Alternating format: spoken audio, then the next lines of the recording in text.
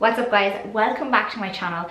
In today's video, I don't really have anything planned per se. Usually I have a fair idea of where I'm going to go with a video, but this is something that has just really irritated me today and I felt like I had to sit down and talk about it and address it. So for want of a better word, I want to talk about green shaming. That is the only way that I can describe this, and what I mean by it is the amount of people out there who feel like they have the right to comment on another person's journey, on another person asking a legitimate question about something related to climate change, climate action, the climate emergency, whatever you want to call it, and how they can make a difference as part of that, as we all are part of that. And I have seen this green bashing, this green shaming, this you're wrong and do it this way and do it that way in so many different places, on social media, in person, at different events, and it's really not okay. And I find this in other areas of life as well. So for example, if you're not the perfect vegan, if you're not the perfect vegetarian, if you fall off the fitness bandwagon, all of a sudden you are less than because you are not perfect. If you can find the perfect person, then please send me in their direction because I need to learn all about them and their perfect ways.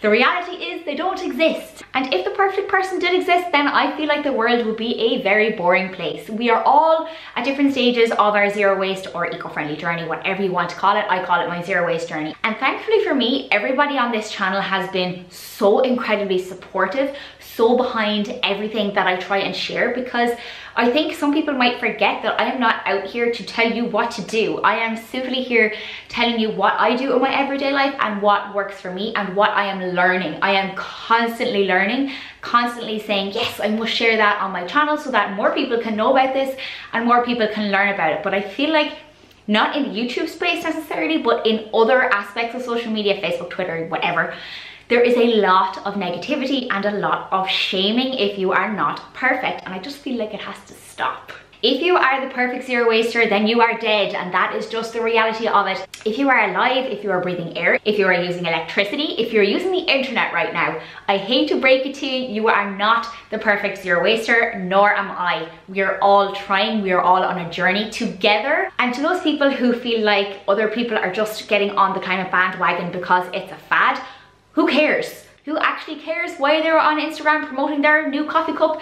Who actually cares? The fact is that they are no longer purchasing single-use coffee cups. So congratulations to that person. Kudos to them, props to them, credit where credit is due. I feel like as a society, we miss the point a lot of the time. The point is the person is trying. And I think it's time that we focus on the fact that if a single person makes one small change, that is still a huge impact in the grand scheme of things. I think a lot of the time we are forgetting about the power of people and the power of persuasion and the power of consumerism.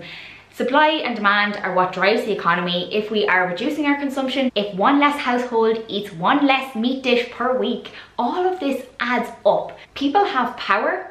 People have the ability to change the system, but I just want you to remember that when somebody makes you feel bad for a choice that you've made. But let's try and move on and try and just gain a little bit more perspective and a little bit more understanding for other people and their situation and also their position on the journey, because we have to remember that there are people out there who might be incredible zero wasters and incredibly climate friendly and they are completely self-sustainable in their own home.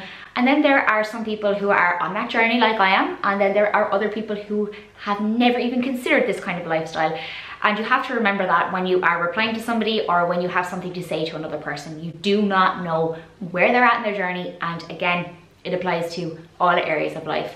Just think before you speak. Think about how it would make you feel if somebody spoke to you like that. And I will leave it there. Thank you for listening to my rant. If you've experienced similar things, then please let me know in the comment section down below. And the last thing I'll say is if you like the video, please do give it a big thumbs up. And if you don't mind listening to me rant some more about green shaming, then please do hit subscribe and turn on your notification bell. And I will see you in my next video. Bye!